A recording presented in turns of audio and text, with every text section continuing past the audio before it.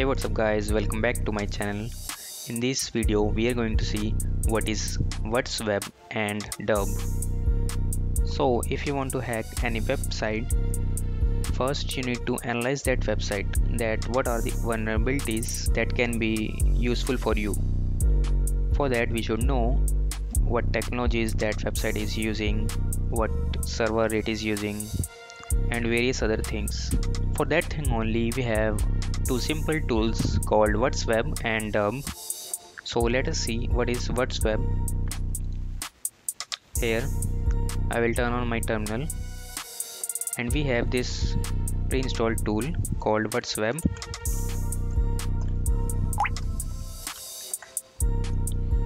After that I need to give my victim's URL. So in my case I have my OS running.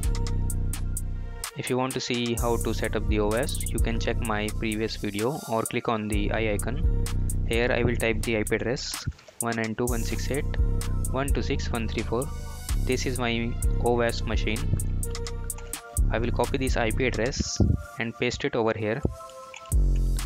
And with that, I will give -v, or you can see if we type Whatweb help. Here you can see we have various commands such as logs, logging, and output. So here I will use verbose. For the verbose, output includes plugin descriptions, like it will tell what technologies it have, like if it's have PHP, JavaScript, scripting languages and all. You can try some other parameters as well. So for now, let us just type Whatweb -v and the IP address of the web page. Now if I press the enter key, here we can see we have lots of information, such as it is using Apache server. Here we can see it has HTML5, jQuery, OpenSSL, PHP, Perl, Python, and in scripting it is using JavaScript. So now we know that it has JavaScript as well. So we can try for like cross-site scripting or stored or reflected cross-site scripting. If you want to know what is reflected or stored cross-site scripting, you can check my previous video, or you can click on the I button in the top right corner. So that's how we can analyze. We basically need to know some information about the web page, so that according to that we can have our strategy to hack that website. Now let us see about the second tool, which is Dirb. For that we need to provide one word list. Let us see Dirb, and now I will give the IP address, and here I will give the word list. So I have my word list in user share word list and then Dirb. Here I have around 10 to 12 word list. So let us see what we can use. I think this must be having some more words. So let's just type common.txt.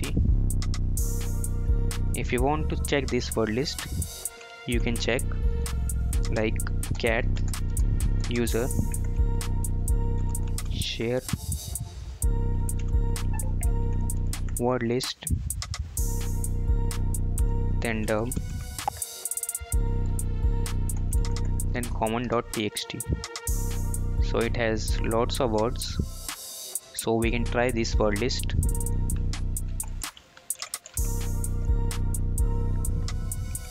Now before pressing enter, let's see what it will do. So in our web page we have this URL.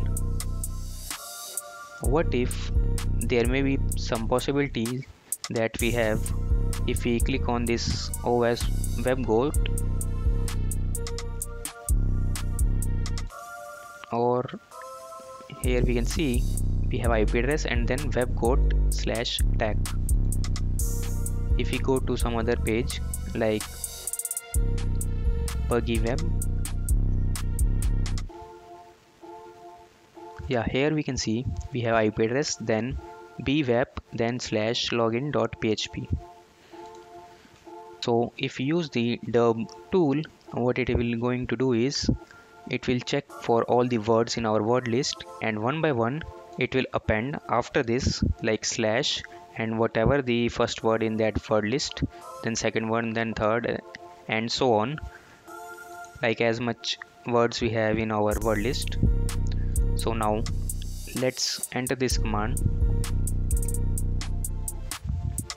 Here you can see it started attacking that web page, and here we can see code 200. This means that the status of that URL is 200. That means it was successful. So this URL exists. Here we can find several other URLs such as these images. If we open this, we can see that website with /images have all this content. Here we can see these images, so we can access the content of that web page, although we don't see that in the first interaction, like when we log in or visit that website for the first time. Here we just see the website URL. Here it will be the domain name, in our case it's IP address. Like the domain name can be google.com or facebook.com or any other domain.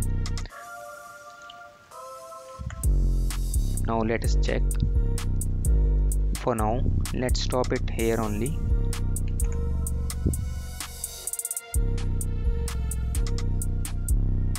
So we have several URLs such as this one, WordPress WP login. We can check this, that it has this WordPress application.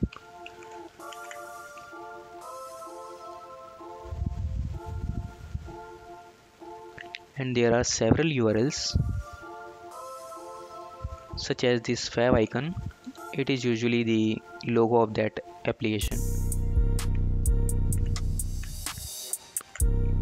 So we have lots of URLs which we can access. So that's how we can access the content of that website without even seeing that. If you like this video, please do hit the like button and subscribe to my channel for more such content. And if you have any query, you can just mention it in the comment section.